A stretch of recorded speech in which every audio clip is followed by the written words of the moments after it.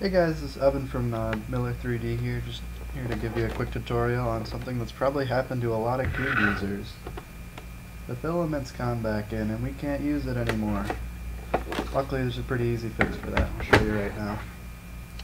So first thing, what you're going to need is an X-Acto knife or something similar to cut these labels with. Not a big deal, anything sharp will do, even a flathead screwdriver, if that's all you got, you could probably do with that. Something to push the little tabs in right here, so you're going to need to open the thing up, so anything will do. Once again, mechanical pencil even, anything like that. Flathead works great though. You're going to need some little shims to actually keep those tabs pushed in because they won't stay on their own. So one thing you can use that's kind of nifty is you can just take the little bits from the bed leveling calibration file and just jam those right in there. If you don't have too many of those laying around, you can clip a cut a paper clip up or something along those lines. So yeah, and then you're going to want some eye protection because stuff kind of goes flying all over the place. When you do open it, the little shims will kind of fall out and fly all over, so you just want to be careful with that. So let's get into it. Alright, so first things first, we need to take care of these labels here. So just take our X-Acto knife and give them a quick slice. Careful with your fingers, and nothing to it.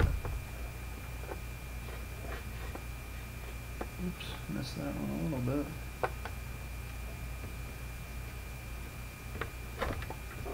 And you can just peel those off if you wanted to, but cutting them's kind of easier, so I go with that.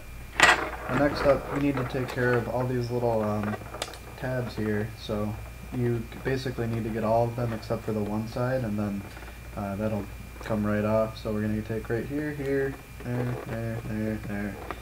and there off, and we'll be good to open it. So.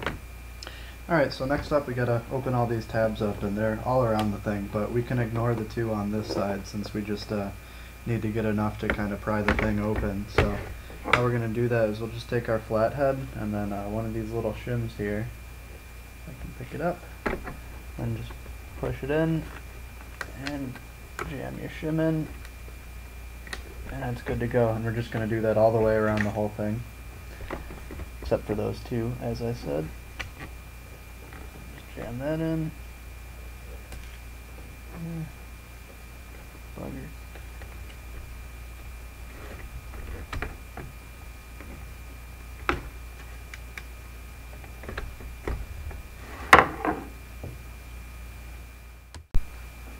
Okay, so as you can see, I've gone around and done all of them except for these two right here. Just jam my little shims in and we're good to go for the next step.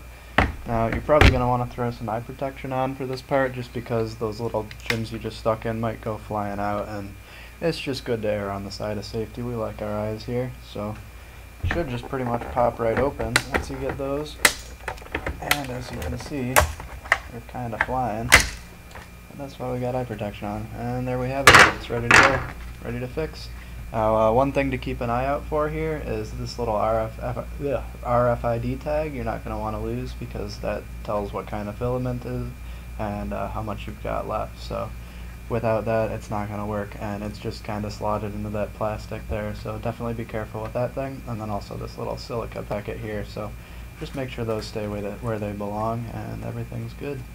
So the main problems you'll have had is either this thing has come off like that because it got pushed back into the spool and it jams up, or it just got pushed back in and you can't get at it. So in any case, you just want to make sure it's wound properly, and it doesn't hurt to unspool it a little bit because if it gets stuck underneath one of those, it'll feed fine for a little while, and then it'll just kind of stop feeding properly, jam up, and you need to reopen again. You get a failed print. That's no fun, so you might as well check while you're in here. So knock those little shims out, that feed back in. Alright, so you might need to hold this down at like a 90-degree angle or so just to get it to stay where it really belongs, because the natural curvature of it kind of wants to make it come out of those guides, but you just need to keep it in those three little guides there, and then we're ready to pop the thing back on. It's as easy as that. Just carefully reseat it, push down, make sure that RFID tag is seated properly.